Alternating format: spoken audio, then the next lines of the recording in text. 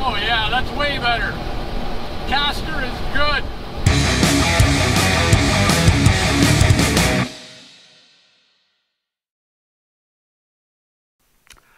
Welcome back to the shop. It's been a long time. It's been an interesting summer. I had planned a bunch of projects and a bunch of videos, and everything just kind of went sideways. So we're in the shop working on the Mustang again. There were supposed to be some videos of the GTO. I got really sick for several weeks. That stuff didn't happen. I had to withdraw from Miles of Mayhem race. So the whole summer kind of went sideways. But I don't know when this video is going to get posted because I am in mad thrash mode now trying to get the Mustang ready for drag week, hoping that I don't get sick before that and I get to that race. So one of the things that we need to do with the Mustang is, in street condition, I've got really big tall rear tires on the thing to try and bleed off some of the gearing. As a result, the car has got kind of a stink bug stance to it now. And as a result of that, I've got like zero caster in the front steering. And yeah, it's a bit of a handful going down the highway with no caster because you can't take your eyes off the road for a second. I mean, like you were steering like constantly to keep the car going straight. So it's long overdue for a set of caster camber plates. So that's what we're going to do in this video. We're going to take out the old style onion heads that I've been in there forever with my ancient Coney SPA1 shocks, or struts more correctly, and we're going to put in some caster camber plates. So I'm going to dial in about 2 degrees of caster with the street tires on it, knowing that when I put the race tires on it, they're a lot shorter. The car is going to level out, and that's going to create even more caster. So I don't want to go crazy on the caster, but some is better than zero. So that's the plan. Let's get after it. Before we get any further with the install, the educator in me feels like I need to explain what caster is for those that might not know. If we look at the side of the car, caster is the angle between the vertical and the axis of rotation for the steering mechanism in the front suspension. And positive caster is going to create a situation where the steering axis intersects the ground in front of the center of the tire contact patch. And again, the difference between vertical and that steering axis is our caster angle.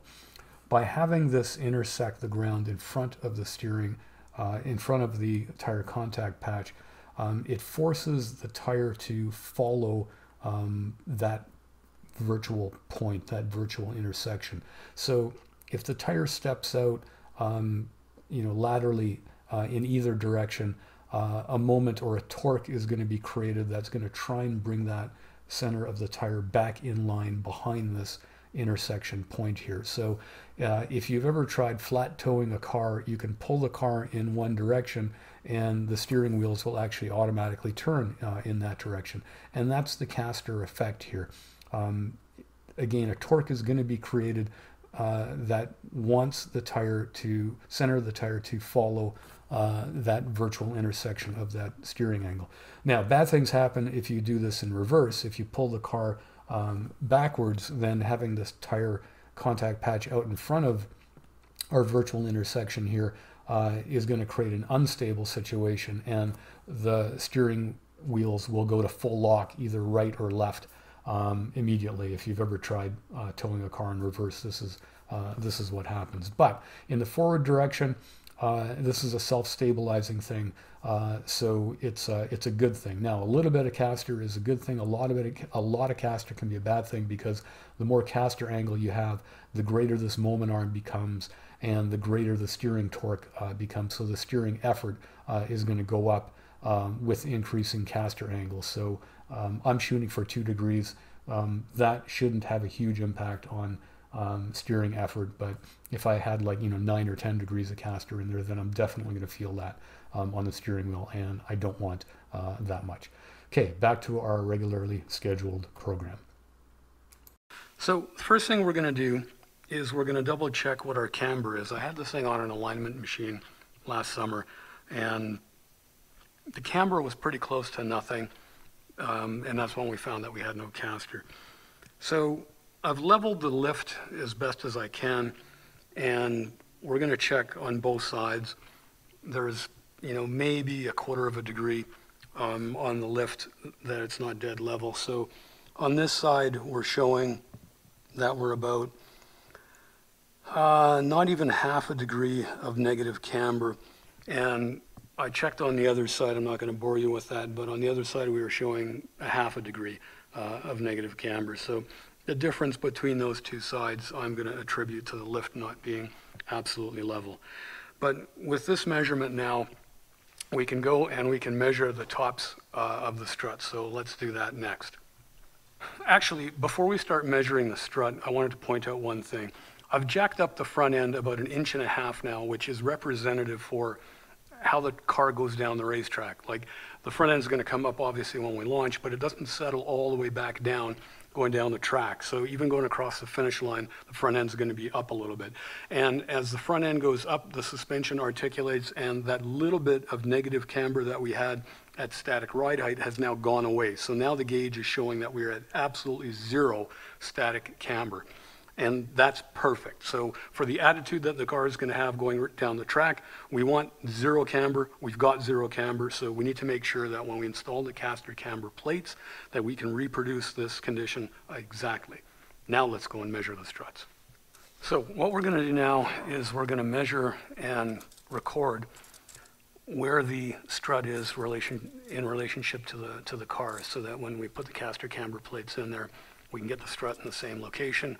Well, and then we're going to lay it back, and we're going to actually do the math on how much we need to lay it back. It's pretty simple trigonometry to get like our 2 degrees of caster. But right now, the way it sits, we've got zero caster. So the first measurement we're going to take is to the side of the fender, and it looks like we're at 5 5/8 inches this way. So we're going to mark that 5.625 that way, and then we're going to measure to the bolt on the firewall here, because it's right in the way of where we want to measure, but that'll work. And we are at 10 3/4 inches in that direction. So 10.75 that way. Then we'll do the same thing on the other side, and then we can take everything apart and go from there. Before we can take this whole thing off, we need to get rid of the factory rivet that's in here. So we're just going to drill that out. And judging from the other holes here, it looks like 3/16 is the size that we need. So we'll get that in the drill, and we'll get the rivets out on both sides.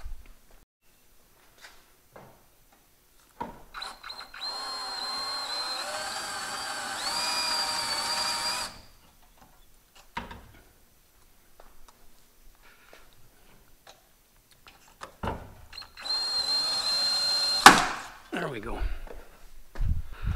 Next thing we need to do is get this thing up on jack stands, get the wheels off, so we can start pulling the struts out from the bottom. So let's do that next.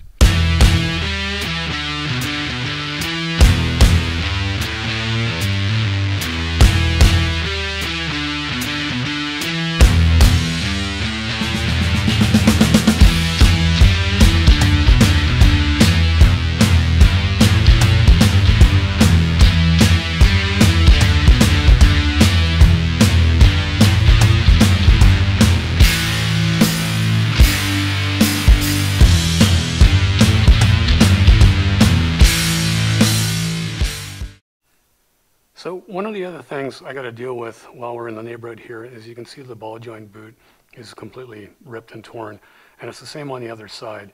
So we're actually going to split the lower ball joint here off the spindle and replace that boot while we're in the operation here of doing the caster camber plates too. And in the end, it might make this whole job a little bit easier, but I don't know if we can actually get the caster camber plates in there without actually removing the whole strut. We're gonna we're going to try. We're going to see what happens. If I have to remove the whole strut, then we're going to have to pull off the caliper, and we'll just hang that off to the side so I don't have to disconnect the hose. And we'll split this tie rod end off here as well so that we can just take the whole spindle off and spindle and strut assembly off as one piece. With the floor jack under the lower control arm, we're taking the load off of this so we can actually undo this nut now. Now we're not going to take it off all the way, but we're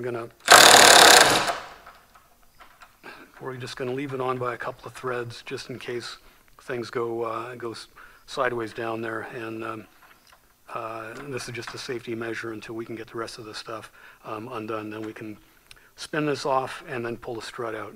So let's get the rest of that stuff out now.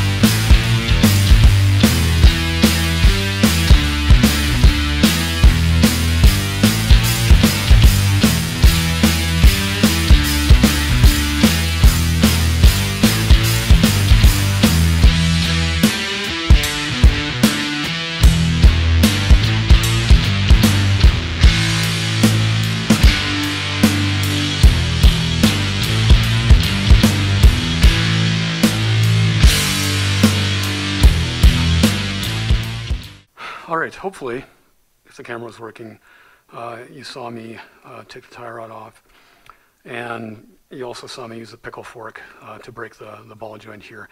Normally the pickle fork is something you don't want to use because it tears up the boot, but since my boot was already torn up, I'm not going to make it any worse. So at this point, I can lower the jack a bit, and we'll take the top nut off the strut, and we can take our ball joint nut off, and ideally I should be able to just lift this up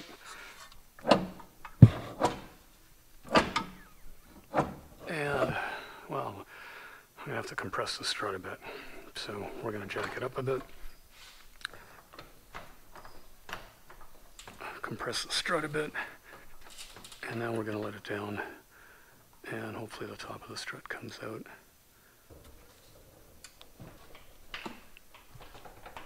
And it doesn't seem like it is. No. All right, why does the strut not want to come out? Let me get something to stand on.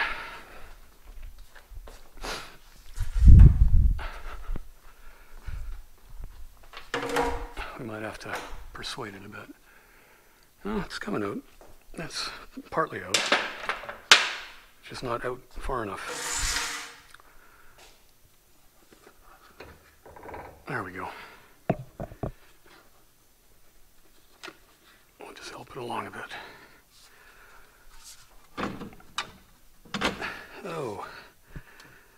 Oh, I can't take that off without taking the rotor off, because it hits the control arm. Well, dang it. That was more work than I wanted to do. I gotta take the rotor off. All right, time for the greasy gloves.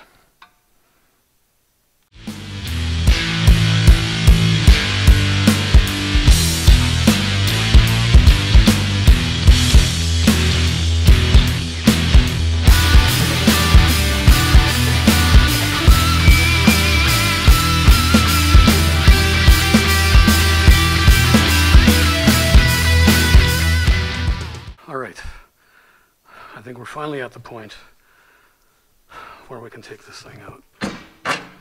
Yay! Look at that.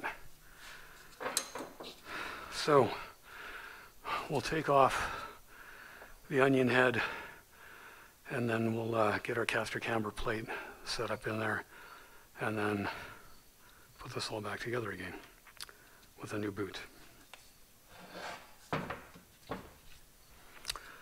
All right, at this point, we'll buzz the rest of the onion head off.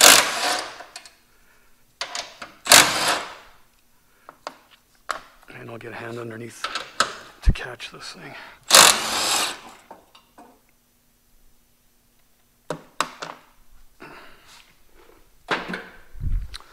There it is, our old onion head. So all of that goes and gets replaced with the new setup now. All right, with the onion head out, this thing is going to go in there, but before I put it in there, I got some modifications to do. As usual, aftermarket stuff is crap.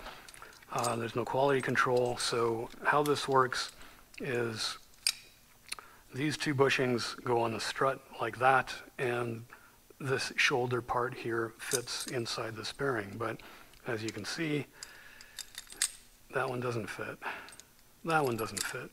So we're going to go over to the lathe, and we're going to take a little bit off of these things until they fit in there. So next up, machining. All right, so I got this little joke of a lathe, and it's perfect for stuff like this, but we're just going to machine the tiniest little bit off of both of these shoulders so that they fit in that bearing. So we'll start with the big one.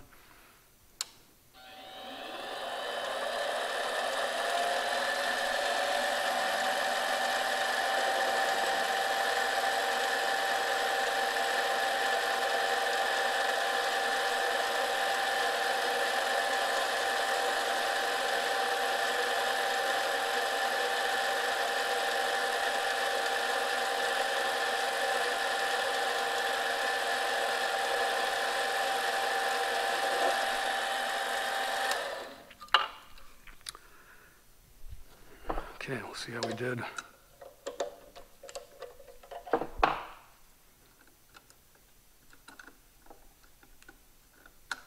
It's still too tight.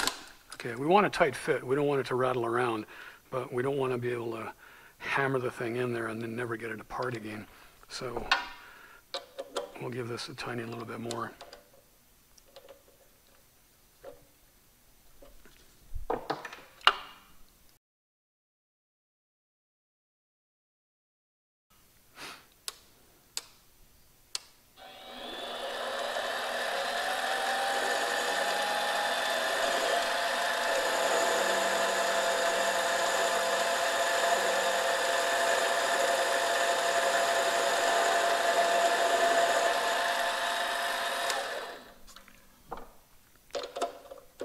This time for sure.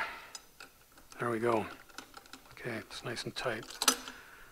So we'll do the other one, and then we'll do the corresponding bushings for the other side while we're at it too, and then we'll get back to the car. Again, now that we've got our bushings machined so that they actually fit in here, I've got the tall bushing on the strut already, but we need to put this thing in place. So we're going to take the nuts off, take the washers off, or they'll take themselves off. Okay, so this is going to come up from underneath.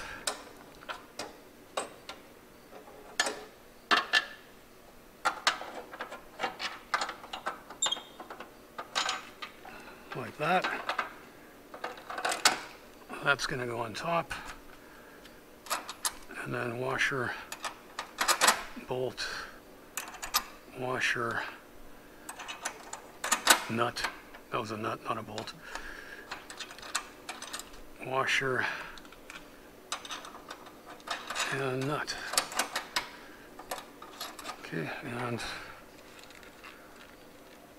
we're gonna get this thing, we're gonna measure to get this thing roughly to where we want it to maintain our zero camber and snug it up. And same thing with our initial zero caster, and then we'll go do the math and figure out exactly how much further we need to move it back to get 2 degrees of caster. So let's get the tape measure. Okay, so this is initial. Again, we measured to the middle of the stud on the strut, but this is going to get us close. So we were at 5 5/8, so we're way off.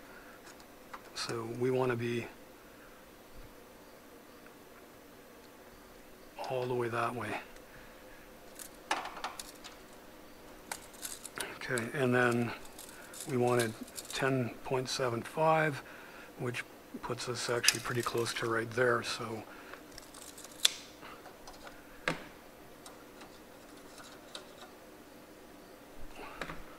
try this again. 10.75, so back a little bit. And I'll get an Allen wrench in a second. We'll snug that up. Okay. And then we'll put the strut back in. All right, the other thing that we've got to do when I took the onion head off, underneath the onion head, this is like the tip of the iceberg, literally, we have the bellows, and inside the bellows is our bump stop. So we need to make sure that we put in a new bump stop and bellows. So this is just an aftermarket setup. So again, we've got the lower bushing on here already. I've got the new boot. I've cleaned up and I've greased as best as I could. I've packed this with grease, but we got the new boot on the lower ball joint. So at this point, I'm going to separate the strut as much as I can.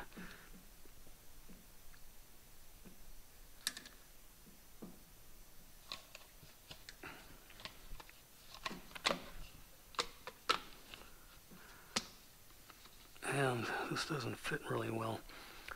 So, I wonder if I got the bellows on upside down.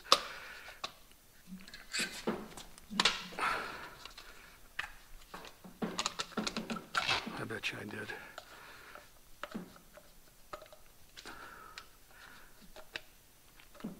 Yeah, that way it doesn't fall over the shock bodies, so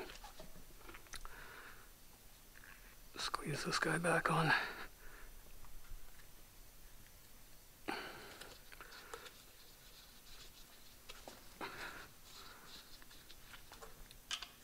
Put our spacer in.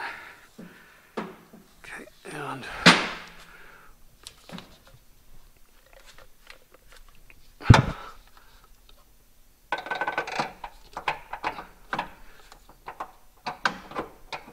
okay, we've got that end in, and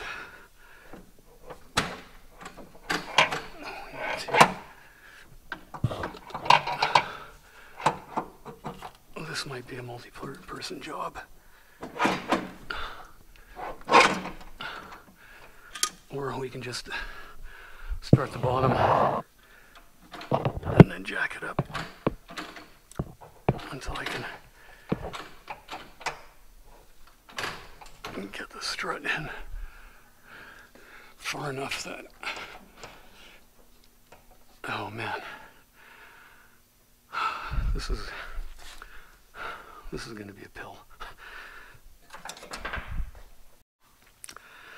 All right, we got it started in there, but the challenge we've got now is to try and push the strut shaft up far enough to where I can catch a couple of threads, and that means that that spherical bearing's got to be aligned perfectly, and it's really, really tight. So when I jack up the lower control arm, all it's doing is compressing the strut and not driving the shaft up through here. So we're going to jiggle everything around, we're going to jack things up, and we're going to hope for success. Oh, there we go. All right, look at that. Okay, so we can put, well, ideally, if the bearing was aligned, that would slide right in there, but the bearing's not aligned, so we need a punch and a hammer, and we'll give it some taps. This is working without a net, without a fender cover on this thing.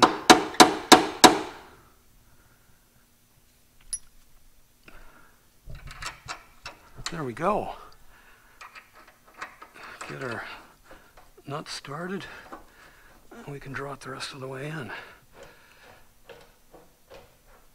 until it just starts turning round and round and round. But we can put an Allen bolt, sorry, we can put an Allen, that's not the right size, but we can put an Allen wrench in here and then pull this thing in the rest of the way with a wrench.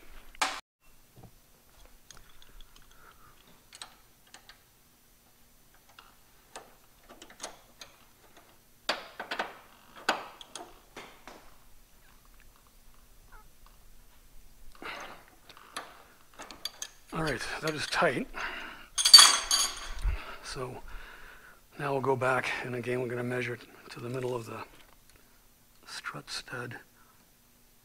And we want 5 5/8, and we've got 5 5/8. And for 0 caster, we want 10 3/4, and wow, look at that. We've got exactly 10 3/4. Okay, so we're going to go back down under and put all the rest of that stuff back together. I've got to get new grease seals, and I've got to repack the bearings now because I have to pull the hubs off. So that'll slow me down a day. But once we get all that back together, and then we're going to do the same thing on the other side. I'm not going to bore you with going through all of that again. But once we got the car at ride height, we can measure the height from the lower ball joint to this upper ball joint here. And that's going to be our length for our trigonometric measurement to figure out how far we need to move this thing back to get the 2 degrees of caster. Again, stay in school, kids. It's simple trig. All right, so to set our caster, we need a measurement. So we can do the trigonometry here. And going from, make sure I'm right on the top there. Going from the top of the strut tower to the middle of the ball joint here, it looks like it's about, oh,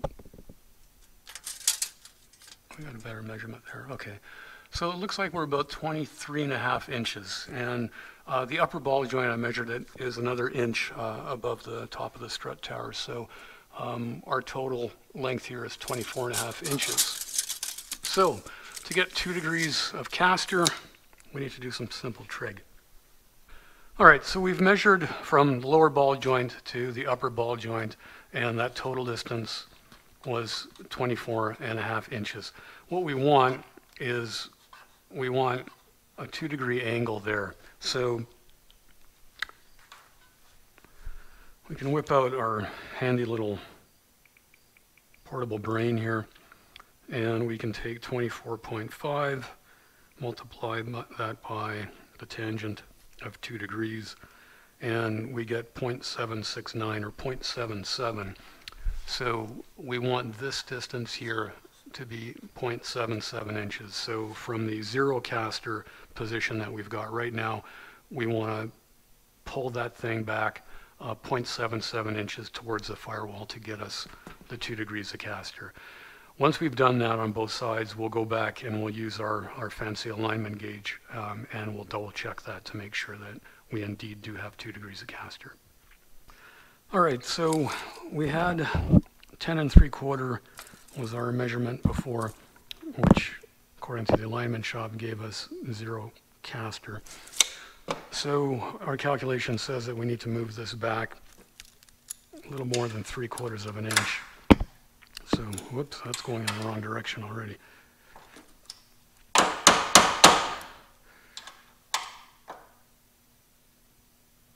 Okay, we're going to need to pry this thing forward because it wants to go the other way. So let me grab a pry bar. And we're going to pry this thing.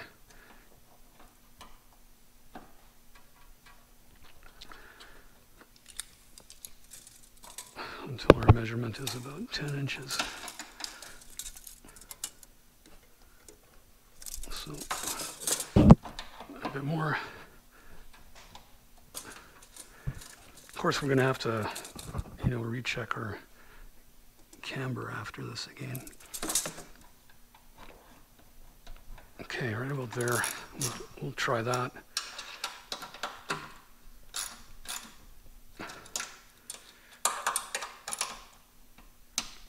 Make sure it's tight. And we'll go and do the same thing on the other side. and then we'll use our fancy gauge, and we'll double check. So let's do the other side, and then let's see what the gauge tells us. So here's our fancy alignment gauge, and first thing you got to do is make sure the thing is level. So we've got the tiny little bubble there, and right about there we're dead level, and we can read that we're at 0 negative and 0 positive camber right now. So the procedure to set caster is, for the left side, we're on the driver's side of the car right now, we're going to turn this wheel 20 degrees this way. We're going to zero this thing out. We're going to turn the wheel 20 degrees the other way, and then we can read directly what the caster is on here. Now, fortunately, the angles on the end of this thing are 20 degrees. And I've got the car completely squared up on the lift, so using a straight edge on here, I can eyeball when we're at 20 degrees to the lift in both directions. So let's go do that.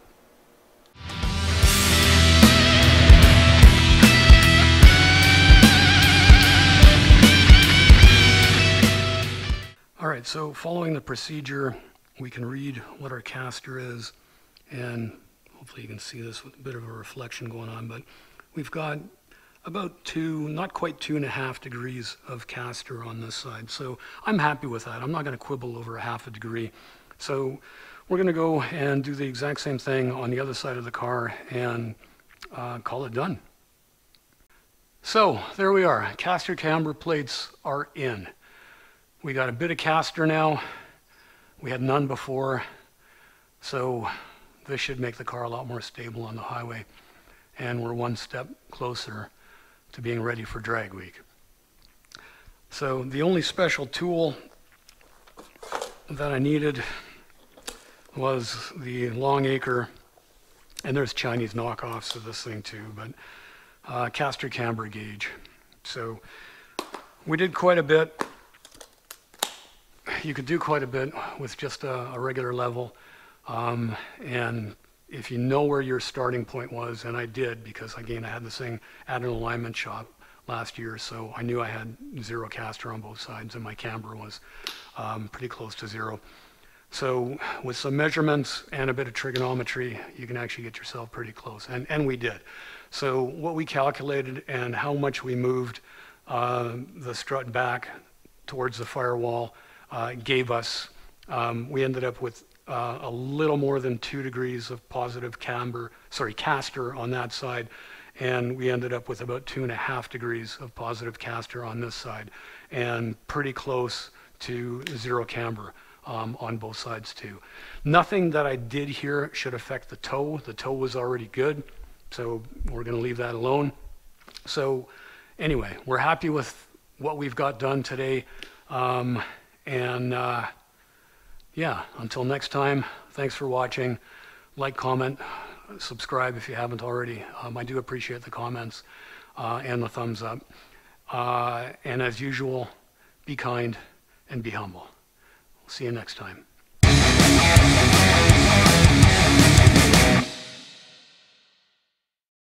And there you go. That's how to install caster camber plates. And yeah, take 2. Oh man, I sound like a spaz with these Invisalign braces, and I really should have taken them out. And we're out.